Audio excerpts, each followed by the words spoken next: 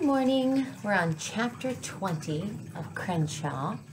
You'll hear the fish tank water in the background and maybe the guinea pigs chirping. It's called weeking. Chapter 20. When the minivan was packed, we stood in the parking lot. Nobody wanted to get in. "Why don't I drive, Tom?" said my mom. "You were in a lot of pain this morning." "I'm fine," my dad said firmly. "Fit as a fiddle," whatever that means. My mom strapped Robin into her car seat, and we climbed into the minivan. The seats were hot from the sun. "This is only for a few days," my mom said, adjusting her sunglasses. 2 weeks, tops," my dad said. "Maybe 3 or 4. We just need to catch up a little." My mom was using her "there's nothing wrong" voice, so I knew something was really wrong. "Pretty soon, we'll find a new apartment." It's my cat. "I liked our house," I said. "Apartments are nice too," my mom said. "I don't get why we just can't stay. It's complicated," my dad said. "You'll understand when you're older, Jackson," said my mom. "Play Wiggles," Robin yelled, squirming in her car seat. She loved the Wiggles, a group that wrote silly songs for kids. "First, a little hitting the road music, Robin," said my dad. "Then Wiggles." He slipped a CD into the car player. It was one of my mom and dad's favorite singers. His name was B.B. King. My mom and dad kind of like a kind of music called blues. In the blues song, somebody's sad about something, like maybe they broke up with their girlfriend or lost all their money or they missed a train to a faraway place. But the weird thing is, when you hear the songs, it makes you feel happy. You feel happy. My dad makes up a lot of crazy blues songs. Robin's favorite was "Ain't No PB in My PB&J." Mine was called "Downside Up Vampire Bat Boogie," about a bat who couldn't sleep upside down like bats are supposed to do.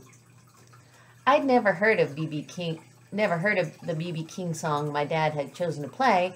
It was about how nobody loved this guy except his mother. "What's he mean about how even his mom could be jiving him, Dad?" "Jiving means lying. It's funny, see, because your mom and dad always love you. Except when you don't floss," said my mom. I was quiet for a while. "Do kids always have to love their moms and dads?" I asked. I caught my dad's reflection in the rearview mirror. He looked back at me with a question in his eye. "Put it this way," he said. "You can be mad at someone and still love them with all your heart." We pulled out of the driveway. Aretha sat between Robin and me. She was only a few months old and still had her puppy-soft fur and clumsy paws. Our neighbor, Mr. Cira, was cutting yellow roses from his garden. We'd already said official goodbyes. He waved and we waved back, like we were on our way to the Grand Canyon or Disney World. "Does Mr. Cira have a cat?" I asked. "A really big cat?" "Just Mabel," my mom answered, the Chihuahua with an attitude. "Why?" I glanced back at the rear windshield, but it was blocked by boxes and bags. "No reason," I said. My dad cranked up the volume on B.B. King, who was still pretty sure nobody loved him, including his mom. Aretha cocked her head and howled. She liked to sing along, especially to the blues, although she liked the Wiggles too. We drove a few blocks. My lower lip quivered, but I didn't cry. My mom sighed softly. "Let the adventure begin," she said. Chapter 21. "See that cat, kitty girl? There's a little cat silhouette there, just like you." If you ever have to live in your car, you're going to have some problems with feet, especially if you're stuck in there with your little sister and your mom and your dad and your puppy and your imaginary friend. There are many kinds of feet problems. Stinky dad feet. The magic marker smell of nail polish on your mom's toes because she says that she still wants to look nice, so please deal with it. Sister feet kicking you just as you're falling asleep. The scratchy surprise of dog feet trying to wake you up. Imaginary friend feet. You're not imaginary. Tiptoeing on your head. I thought hard about feet problems. Finally, I came up with a plan. What's the worst thing that can happen is how I figured it. What's the worst that can happen is how I figured it. What I did is I took a cardboard TV box we found behind Walmart. I smushed it flat. I drew on the outside of the box and the inside too. I only had 3 markers and one dried out when the cat fell under the back seat.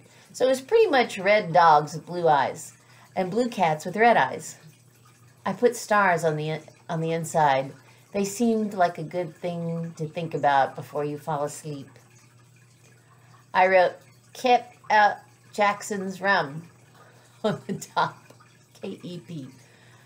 Mom said, "Too bad we had to leave our dictionary behind." Dad said, "If only it really was rum." Every night I opened up the box and slipped my sleeping bag inside. When I crawled inside, I felt like a caterpillar in a cocoon. It was almost like my old room where I could think without anyone bugging me. When Robin kicked me in her sleep, she hit the box, which was not exactly the same thing as kicking me. Unfortunately, Aretha liked to sleep with me, so it could get a little dog breathy. Also, the box didn't help much with the stinky dad feet. I knew we were lucky because we had our old Honda minivan, which had lots of room. I met a kid who lived for almost a whole year in one of those VW cars. It was red and round like a ladybug and just about as tiny. The poor kid had to sleep sitting up, squished between his 2 little sisters. Oh. Another reason we were lucky was because my sleeping box was just decoration. Some people actually lived in boxes on the street. That's sad. I wasn't looking on the bright side.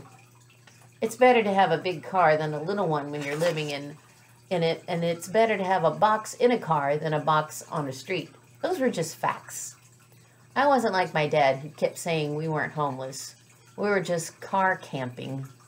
Aw, so he's remembering a really difficult time in this book, Crenshaw.